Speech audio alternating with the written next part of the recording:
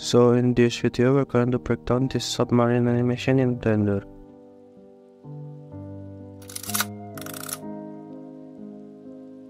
This submarine has different parts: the main body with side wings. The top part includes the periscope, lights, windows, and a fan.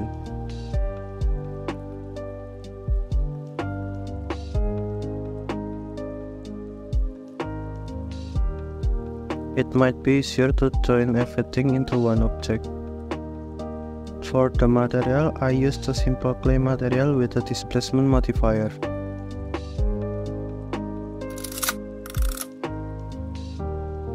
For the middle ground, there are lily pads and the flower, and I use a plane with displacement for the water. In the foreground, there are just these two simple grass elements. For the background, you can create this ground and trees. There are also bushes and vines on the trees.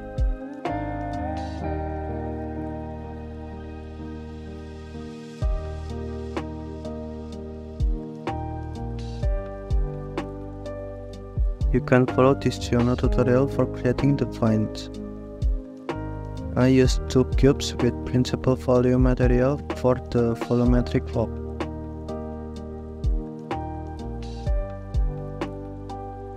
I also create this volumetric light with emission volume.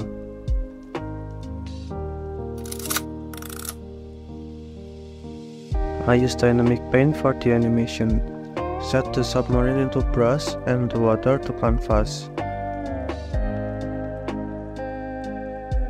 Change the surface type to wave. Then add location keyframe to the submarine.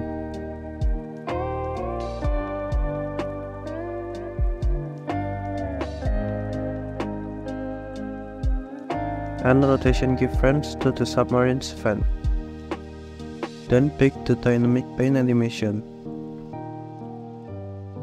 For the lily pad animation, you can follow this tutorial.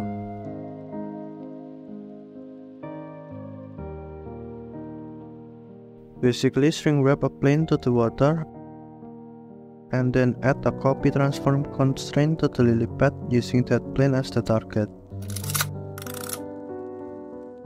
I render it as a PNG sequence using cycles, AGX, and high contrast colors. Then I reduce the speed by 50% in DaVinci Resolve. In Blender 4.0, you can create a painting style render using the Kuwahara filter. I create a separate Blender file to apply the Kuwahara filter. Go to the Compositing tab, then add Movie Clip node and locate the file. After that, add the Kuwahara filter and a viewer node to view it in real time.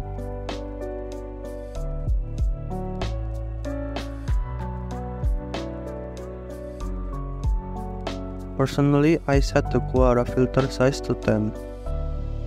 Then render it with these settings. That's all for today's video.